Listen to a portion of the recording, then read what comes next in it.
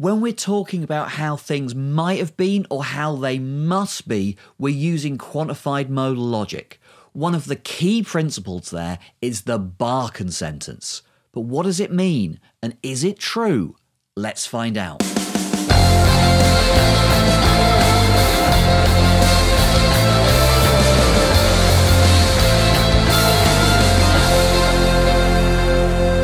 Hello everyone, welcome back to the attic. We've been talking about modal logic, about possibility and necessity.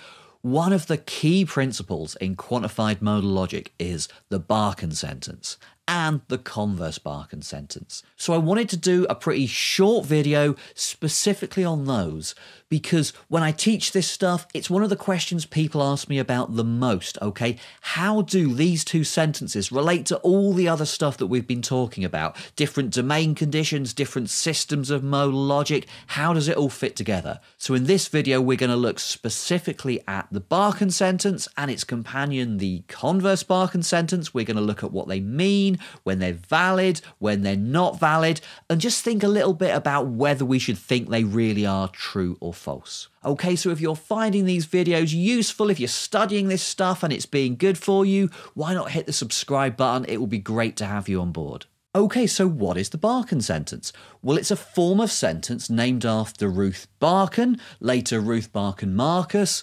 She is a really interesting character in the development of 20th century logic. She was writing a lot of very important papers around the mid-century. And in fact, you know, there's a lot of ideas that get associated with people like Kripke, like the idea of the necessity of identity, rigid designation for proper names. Ruth Barcan had a lot of those ideas back in the 40s before Kripke got hold of them. Now, is this a case of a white dude getting hold of a woman's ideas and kind of passing them off as his own? Like, that doesn't happen, right?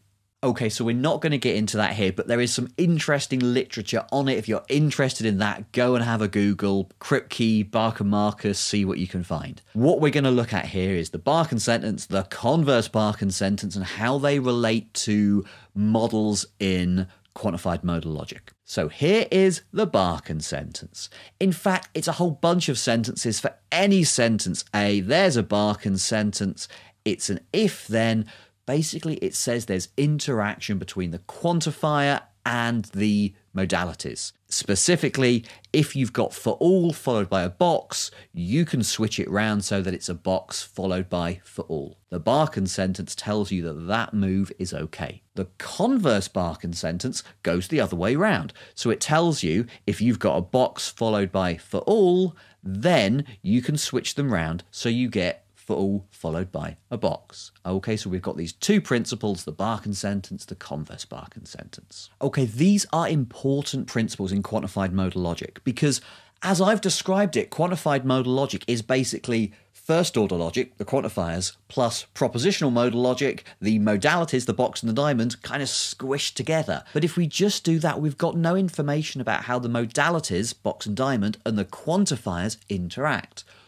That's what the Barcan sentence and the converse Barcan sentence do. They tell us they interact by, you can switch them around in both directions. Okay, so if we've got both of those principles, we've got nice straightforward interaction between the first order part and the modal part of the logic. However, the Barcan sentence and the converse Barcan sentence are philosophically contentious. To see why, let's just rewrite the Barcan sentence in a slightly different way. In fact, we already know how to rewrite things into that form. So why don't you hit pause and see if you can have a go at coming up with a Barcan sentence like this, given that everything like this is a Barcan sentence. Come back, and if you get stuck, I'll show you how to do it. Okay, so to do this, there's three equivalences we need. So the first one we need comes from propositional logic, contraposition. It tells us that if we've got a conditional, if A then B, we can turn it into if not B, then not A. The second one comes from propositional modal logic. It says that not box A is equivalent to diamond not A. And the third one comes from first order logic. It says that not for all xa is equivalent to existent x not A. Putting all that together, what can we do? Well, start off with what we know is a Barcan sentence, contrapose it, do the negation thing there, and finally do the negation thing there and there. And what we end up with is a form of Barcan sentence that looks like this. Okay, so this sentence has still got not A in it, but don't forget there's a Barcan sentence like this for any sentence A. So if we're interested in a sentence A, we could start off here with a sentence not A, we would get a double negation here, that cancels out. So for every sentence A, there's going to be a Barcan sentence that looks like this. Now let's talk about why that's philosophically controversial. It's easier to see in this form than it is in this form. So let's pick an example. I've got one kid, my daughter Lily, so she doesn't have any siblings, but she might have done, right? If I'd had more kids, then she would have had a brother or a sister. So it could have been the case that there exists a sister for Lily, okay? Lily could have had a sister. Seems pretty obviously true, but now look at what the Barcan sentence tells us we can infer. Someone is possibly Lily's sister. Okay, so who is that person? Who is this someone? It's not me, it's not you, it doesn't seem to be anyone else we can put a finger on. Okay, this is telling us that somebody who actually exists could have been Lily's sister. Now, maybe we can come up with a metaphysics where that's true. It might be kind of weird because it would have meant that person would have had different parents. It meant they would have had me as a parent. And lots of metaphysicians think that your parents, who your parents are, that is essential to you. So you couldn't have had different parents. Nobody else could have had different parents. If that's true, this one is false. The point is, even putting aside the weird metaphysics, this side seems obviously true. In the case of, Lily having a possible sister, this side seems at best dodgy, at worst just obviously false, okay? The inference shouldn't take us from something obviously true to something that looks a bit dodgy. So there seems to be reasons for rejecting the Barcan sentence. And we're going to be able to say similar things about the converse Barcan sentence with a slightly different example. But what I want to focus on here is, in what cases is the Barcan sentence valid? Or what would it look like? What would a model look like which makes it false? And similarly for the converse Barcan sentence, when's it going to be valid? In which kind of models is it going to be invalidated? Which kind of models are going to make it false? Let's stick with the Barcan sentence and let's try to come up with a model that's going to make it false. Okay, take a look at this model here. Super simple. We've got two possible worlds, S and T. T is possible relative to S. And that's it as far as possibility goes. In world S, there's just one thing, A. In world T, there's two things, A and B has the property F. Nothing else is F.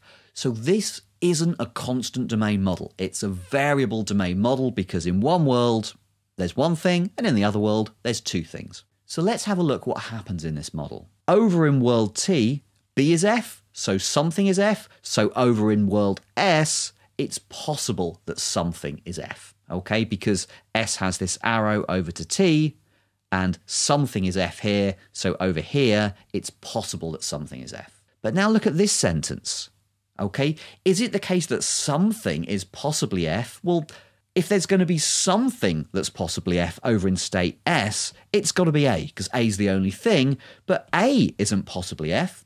There's only one other possible world, and A is an F there. So A is not possibly F, so it's not the case that there's something that's possibly F over in state S. Why is that interesting? Well, that gives us a counterexample to the Barcan sentence.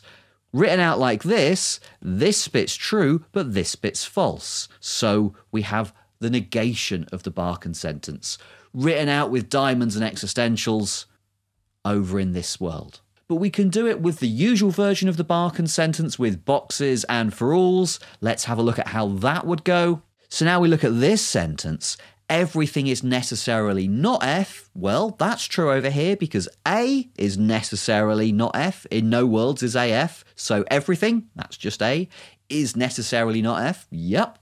But is it the case that necessarily everything is not F? No. Over in this world, it's not the case that everything is not F.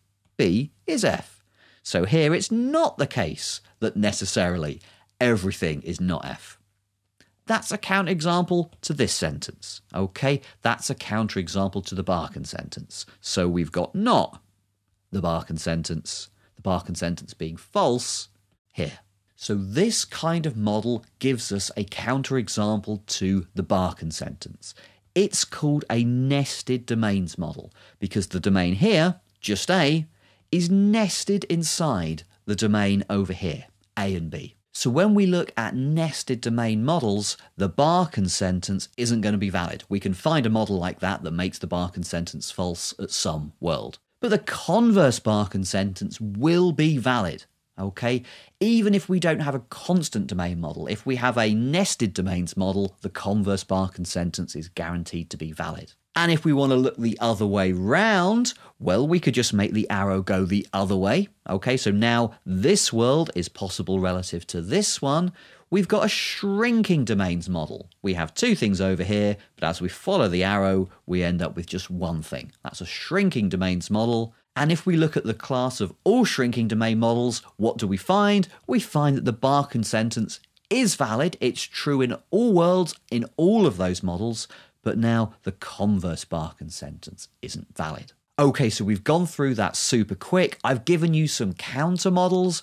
I haven't given you proofs of validity. We're going to do a bit of that when we look at variable domain models in more detail. We're going to do that in the next video. Okay guys, so there you have your super short look at the Barcan sentence and the converse Barcan sentence. We're going to say a little bit more about this kind of stuff in the next video when we're going to be talking more about variable domain semantics for quantified modal logic. So I hope you join me back for that.